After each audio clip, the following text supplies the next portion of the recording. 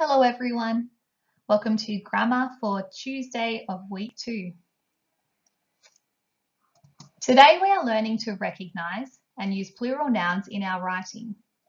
To be successful in your learning, you will be able to recognise and use plural nouns in a sentence. The word plural means more than one or more than two. Now that you know the meaning of the word plural, what do you think a plural noun is? Great! A plural noun is a noun that refers to more than one of something. Making a singular noun a plural noun can be a bit confusing, as we don't always add the same letters to the end of the noun to make it plural. Do you remember learning about this in Term 1? What are some letters that we can add to the end of a singular noun to make it plural? You got it!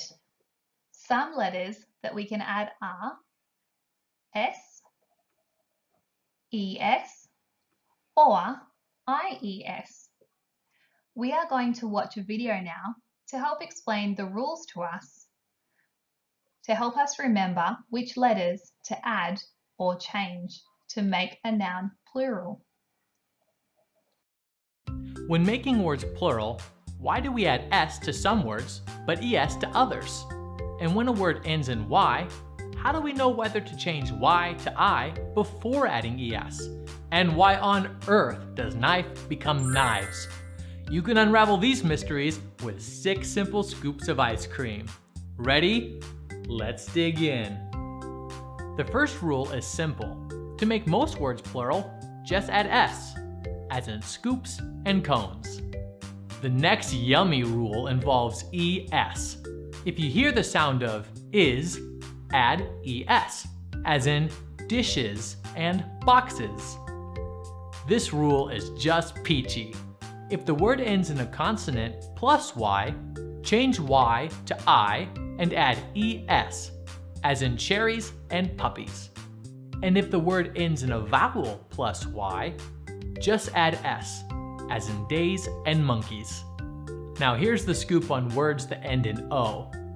If the word ends in a vowel plus O, add S, as in pistachios or stereos.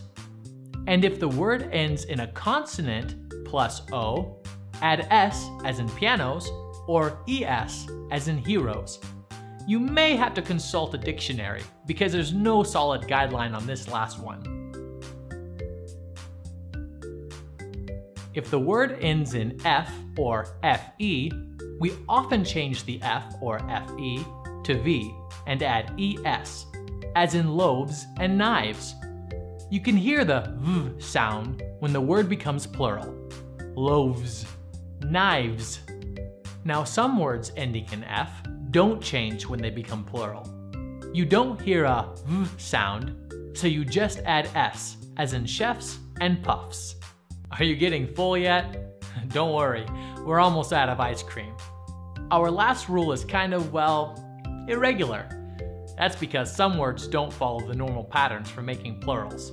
Child becomes children, tooth becomes teeth, and ice, well, just stays ice. Well, that's it.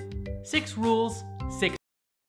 Hopefully that video was a good reminder of the different rules to remember when changing a singular noun to a plural noun. A plural noun refers to more than one or two of something. Let's see if you can spot the plural nouns in these sentences. The children were especially delighted to see their friends. There are 2 plural nouns. Can you see them? Children and friends. Over the hill, the 3 billy goats were demolishing the luscious green grass. Can you see the plural noun? That's right, it's goats, more than one goat. I was so thrilled when I found out that our dog was going to have some puppies. Can you see the plural noun? That's right, puppies.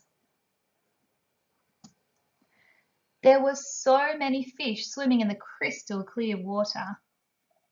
Can you see the plural noun? It is fish. We don't say fishes, we just say fish, even if we are talking about 1, 2, or more. Now, I'd like you to complete the plural noun activity in your workpack.